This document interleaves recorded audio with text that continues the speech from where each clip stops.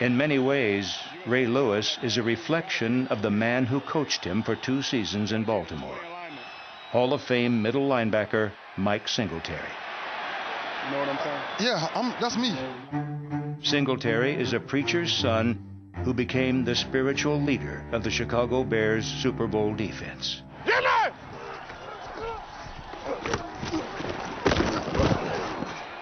Hey, baby! Hey, baby! We're gonna be here all day! We're gonna be here all day, baby! I like this kind of party! Our relationship instantly was like a marriage, instantly, you know? And just like with every marriage, every day won't be pretty. You know, when you're coaching someone like Ray Lewis, it's very easy to just say, well, you know, that's Ray Lewis. I'm not going to say anything. If they ever press them to make them come inside, I'm reading him so fast, I'd knock the receiver out. I see him doing something, okay, I'll just leave it alone. That's just the way he is. No, I would go to Ray, and I said, Ray, that was not right. That was wrong. Or, Ray, that's not leadership.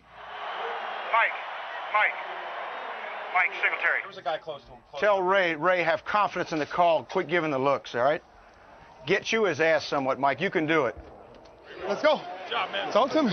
Look at me, look at me. You know what? One of the things I tell Coach Nolan, don't come down, don't send a message down here that don't sound positive.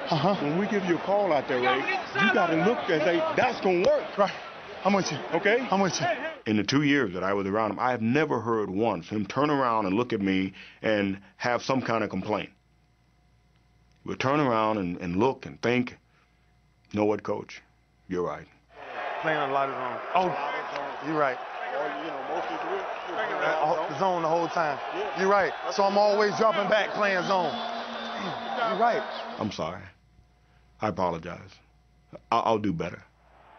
But he was like, you know, I'm willing to do anything. You know, I'll meet you here at 6 o'clock in the morning. I said, Coach, I love you, but I don't know if I can be there at 6 o'clock in the morning. And the guys told me, a couple of young guys told me, and they came. And Coach was sitting there waiting for him with his uniform on. I remember when I got to Baltimore, I'm telling Ray, when that fullback come through there, I want you to take him out. Go hit it. You want me to go do it like that? Yes. I want you to go just like you're running into the wall. You know, and he would crack up, and some of the other guys would crack up. Really? I said, really? I said, you know what? That's what Dick Buckers did. That's what Willie Lanier did. That's what Ray Niskey did. That's what Mike Curtis did. They went and knocked it out. If they got knocked out in the process, that's just part of it. But I'm talking about great linebackers, Ray. Now, if you don't want to be great now, talk to me. The position of linebacker is very special to me. The position that I played, and I owe it to myself. I owe it to my forefathers to go back and find out who really designed this position, who played this position, how did they play it. And I studied these guys, and I looked at their lives, and I looked at the way they played, and if I wanted to be in that category, this is the price that I had to pay in order to do that.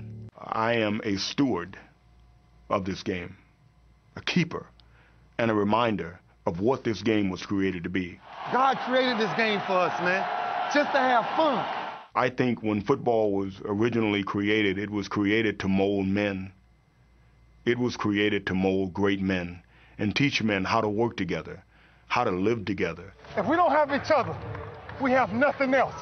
Togetherness, unity.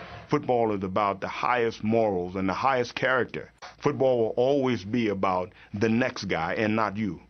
Football will always be about not having an ego and checking your pride at the door, but giving everything you've got, every play, every moment. Coach was what I needed in my life at the perfect time. I think God's timing for our relationship together was perfect. Before God give it to me, thank you. Thank you. Thank you.